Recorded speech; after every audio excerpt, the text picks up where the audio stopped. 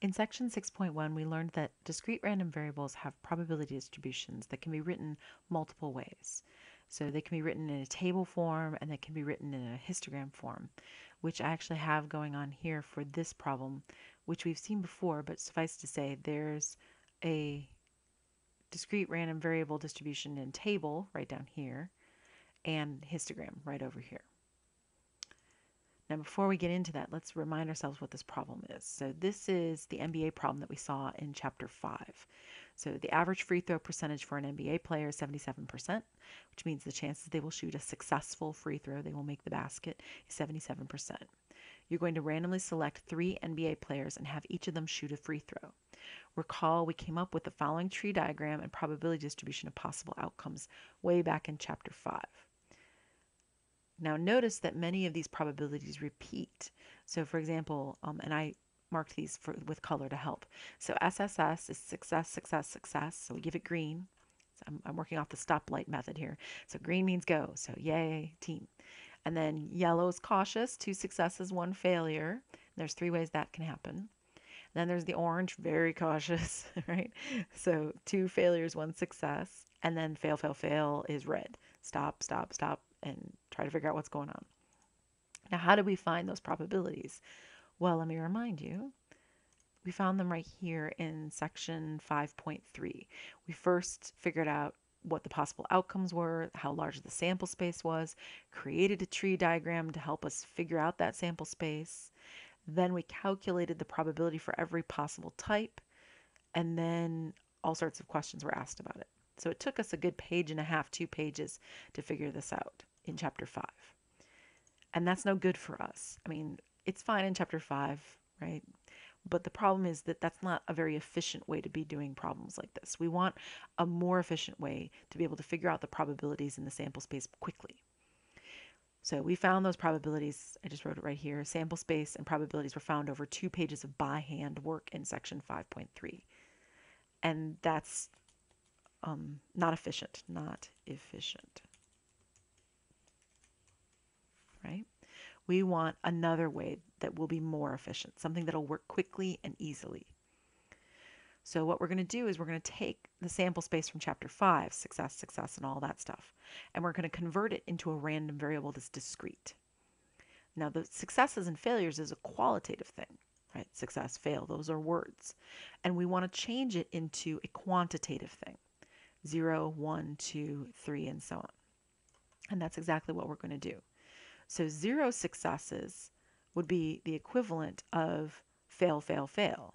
So it's in red right here. Fail, fail, fail, right? 0.012167. 1 success, right? Well, that happens 3 different ways in the raw data set. Success, fail, fail, fail, success, fail, and fail, fail, success, or fail, fail, success. There we go. So I'm not going to figure out these 3 individual probabilities. What I can do, however, is add the 3 of them up. So the 3 of them together, here I wrote it up, is 0.1222. In the fall of 2015, there was a small typo. It should be 1222. Sorry about that. And then for 2 successes and 1 failure, it should be 136 plus 136 plus 136, 0.136, I should say. So when you add up those probabilities, you'll get 0.4092. Actually, that's a typo. It should be 0.4091. Sorry about that. And I can find that. Now, you could just add them, but when you add something times itself 3 times, that's the same thing as multiplying it by 3. So there you go. So I want 3 times 0.136367. And it should be 0.4091. All right, now what about 3? Well, 3, there's no rounding there, so that's 4565. So indeed, that's just fine, 0.4565. And that's the 3 successes.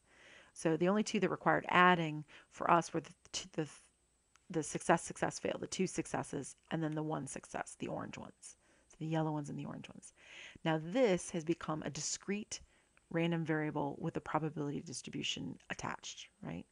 So it's wonderful. It's fabulous. It doesn't give us the individuals, but it's a lot more efficient for us, especially because we're going to be able to come up with a computer program that will find these numbers for us. Now I made the colors of the histogram bars match the coloring that we're using here in this random variable distribution. So you can see that the green bar is the highest at 0.4565, and then the yellow bar is the next highest, and so on. Now realize the power of what we're doing here. We're taking something that is qualitative data, success, success, success, for example, and we're converting that into quantitative data, right, which is 3. You're taking something that is a qualitative random output, right, of an experiment and converting it into a very specific type of discrete random variable. Namely, it's called a binomial random variable. Now, you can only do this sometimes. You can't do this for all problems, but you can do it if particular conditions are met. And we'll talk about what those conditions are in another page. But suffice it to say that what we're doing is taking something that was pretty inefficient, and by converting it into this quantitative random variable, as long as conditions are met, it'll make it very quick and efficient and easy to find with a calculator. All right, and then the lovely histogram matches. You can see how small that red bar is in comparison to the rest of them. So, and this shouldn't be any shock, but for an NBA player, having 3 fails or 3 random NBA players having fail, fail, fail is a pretty random or a pretty low probability occurrence, pretty unusual. Now, the problem with all of this is that it took us a long time to do, right? First, we created a tree diagram, there I could think of the word, and then we had to come up with this lovely table. Then we converted that table into this random variable, and then we drew a histogram from it.